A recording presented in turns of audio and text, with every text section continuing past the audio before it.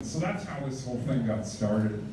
The project is on hold now, probably on hold for a couple of years. You know, I'm probably, I'll admit it, I'm probably the one that got all this hoopla started, you know, as far as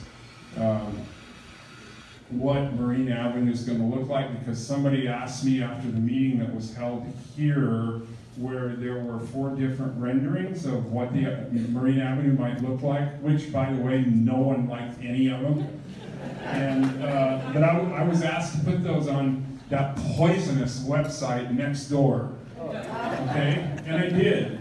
And from there, everything just went kind of crazy. And so that's where we are right now. The committee's been disbanded. They know it.